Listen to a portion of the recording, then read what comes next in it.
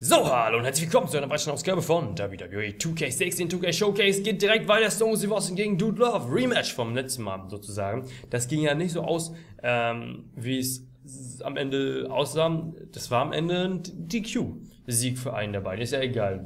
Stone Cold blieb Champion. Rematch, einen Monat später war es, glaube ich, oder beim nächsten Pay-Per-View. Over the Edge, in your house. Special Referee war Vince McMahon. Und deswegen würde ich sagen, Austin and Dude Love, look to finally settle the score. Also wollen endlich die ganze Sache beenden mit der WWE Championship auf dem Spiel. Wir bekommen kein Videopaket, sondern einfach bloß diese hübsche bis weniger hübsche Grafik.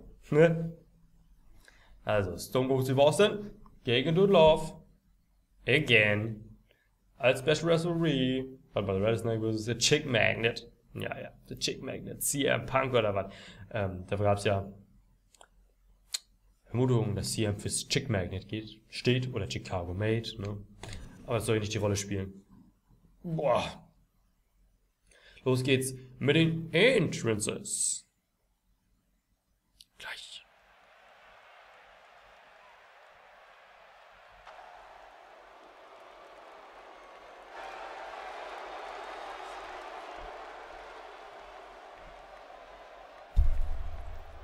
Ladies and gentlemen and children of all ages, please stand in honor of our special guest referee and the owner of the WWE, Mr. McMahon. Wer kündigt ihn denn da an? Ist das einer von den Stooges? Ist das Gerald Briscoe oder wer hat ihn angekündigt? Mr. McMahon appreciates this match fairly. Don't worry about that, JR. This man is as honest as the day is long. Honest Vince. Denke auch.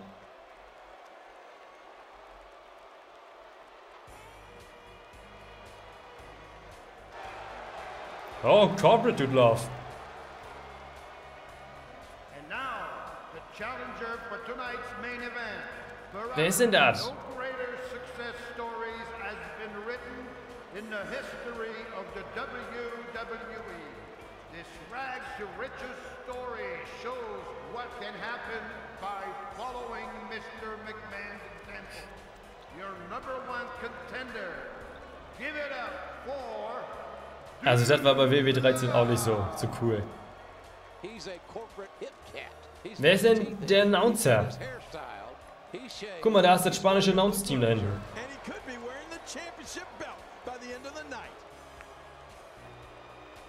Leute, wer ist denn der Announcer? Können wir das jemand sagen? Kann jemand bitte kurz das Match mal eben nachschauen? So, bin ja gespannt, wie jetzt Austin angekündigt wird. Und hier ist der Champion. Austin.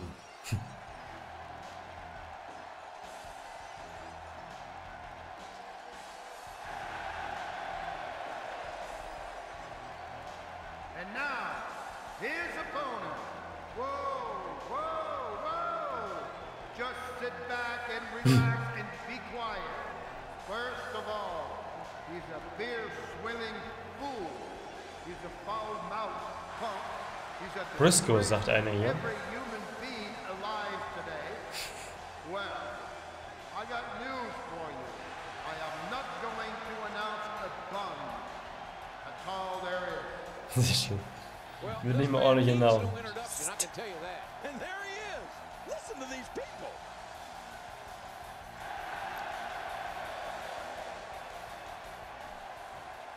Los geht's. This was the building in 1996 at the King of the Ring when the phrase Austin 316 was born. Over the Edge 98. Da sind wir. Oh!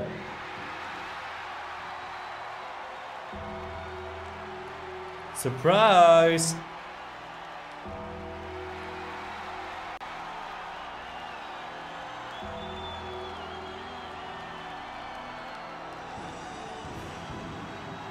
Und jetzt? Was willst du denn? Warum ist das Gesicht, warum hat das Gesicht eine andere Hautfarbe als sein Oberkörper?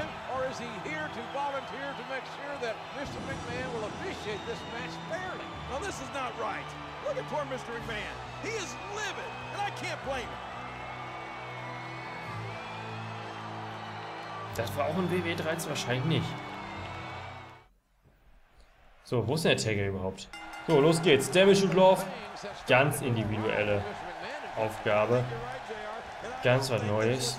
Ganz innovativ. Da ist der Tagger. Sheriff ist gut, genau.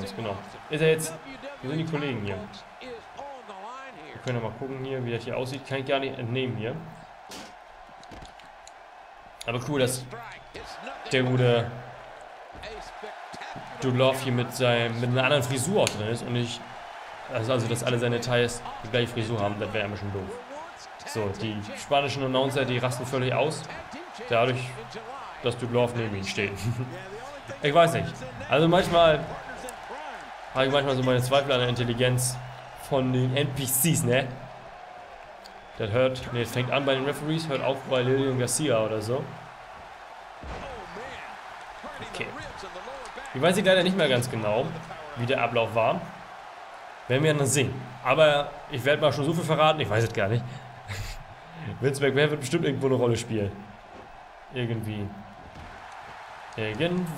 irgendwo, irgendwann. Bam! Okay, wo bist du hin? Love? So. Was war das denn? Ich wollte mit einem Double X-Handle auf ihn rausspringen. Das kann nicht so schwer sein. Nein. Ach, False Count Anywhere. Danke, dass ich das auch mal erfahre. Grapple by the Commentary Table. Ja. Spanische? Ist das der einzige Grund, warum der spanische Kommentatoren Pult da ist? Ich denke doch.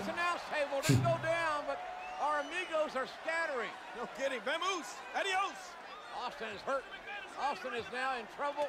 What? This is a reminder that this match is a no disqualification. Ah! What is going on here? I don't know, but who knows what McMahon's going to do? He's insane. He's making up the rules as we go along here. Ja, kein Problem. Indeed, Austin is hurt, but how so, in the ring grappeln. Wow. Komm rein. Komm rein, Freundchen. Wir herrchen von einer Cutscene zur nächsten. Kennen wir doch. What an abuse of power. Mr. McMahon is a referee. McMahon. Referee shirt. Oh no, look out. Austin taking a chance. Boy, that chance may cost Austin this match against Dude Love. Patterson and Briscoe on the outside. Wo denn? Mr. McMahon is the referee. How can a referee be so one-sided? Look out here. Oh, man. Austin and McMahon, they detest each other. And now Stone Cold Steve Austin out on the floor and in big trouble. And here comes Dude Love again. Suicide Dive. Fast. Austin, neckbreaker. Schlechtester Neckbreaker ever. Outside, Kenny.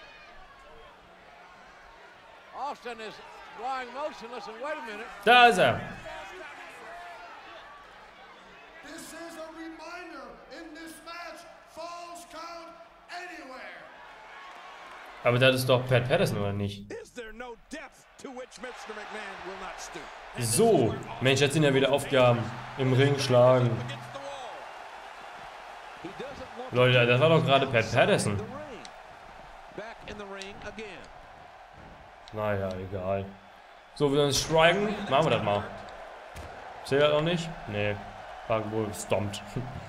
Dann striken wir ihn mal. WWE title is on the line, and here's a cover. This, and the count. Oh, how fast was that count by McMahon, but somehow Stone Cold still kicked out.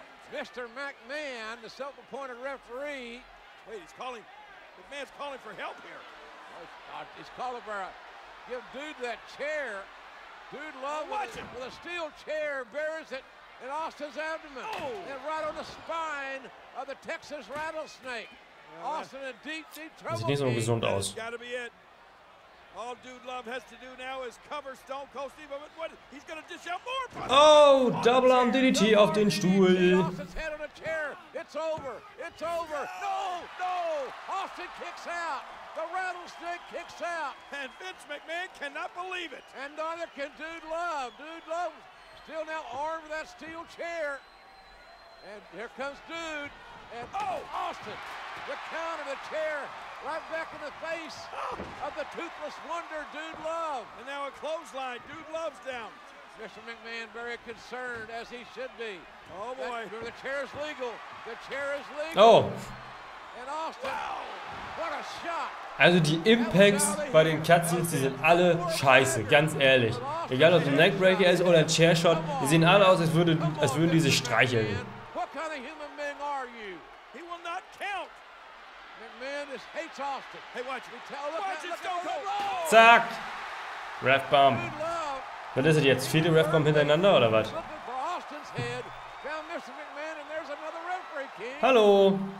Wo ist der Kollege auf einmal hergekommen?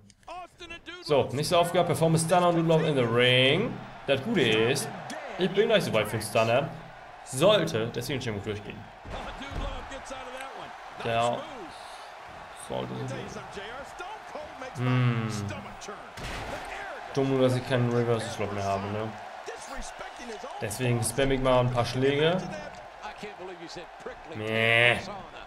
Aber Doodle hat auch noch lange kein Signature Move, deswegen passt das schon. Okay, nächste Gelegenheit. Content. Gut, dass man auch fürs Auskicken Momentum bekommt. Deswegen würde ich mal behaupten, Luther's Press.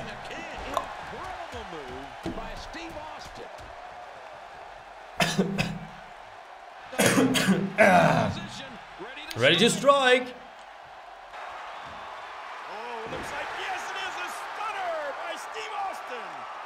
Going for the cover, should be all. There's the count.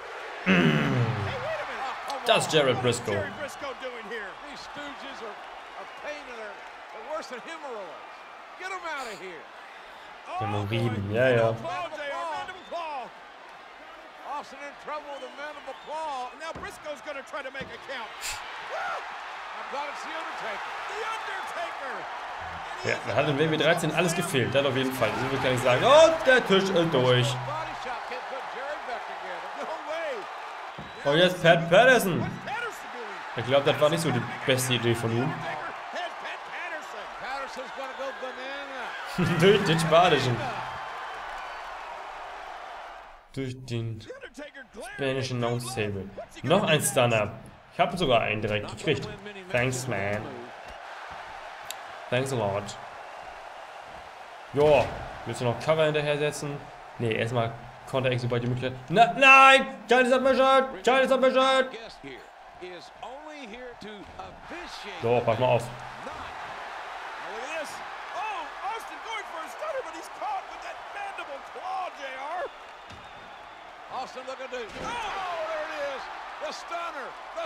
Und zähl! Du kannst zählen, wenn du möchtest. Ah, guck mal, mir hilft er ein bisschen.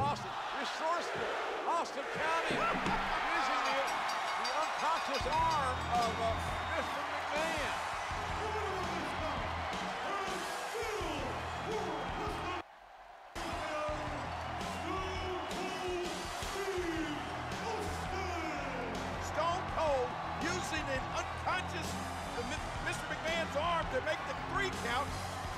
The chairman of WWE is not going to like how this went down. But Austin and Undertaker glaring at each other. Guter Punkt, der Ref hat doch nicht die Glocke angefordert. Die Ringglocke.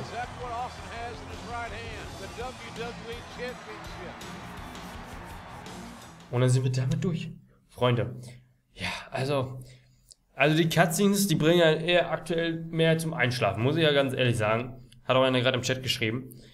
Die nehmen halt voller Tempo raus aus dem Spiel, ich weiß es nicht. Naja, egal. Man kann drüber hinwegsehen, oder was mit dir? Nicht vergessen, auch beim nächsten Mal wieder einzuschalten, wenn es heißt Let's Play WWE 2K16 Showcase. Und dann gucken wir uns gleich mal an, welches Match es sein wird. Anscheinend wird es, so muss ich aussehen, gegen Kane. Die komplette Cutscene, das komplette Videopaket dann beim nächsten Mal erst. So. Gegen Kane bei Raw um die WWE Championship. Interessant. Also beim nächsten Mal geht's dann wieder ab. Daumen für cool. Euer FranzZockt. Bis zum nächsten Mal. Haut rein. Tschüss.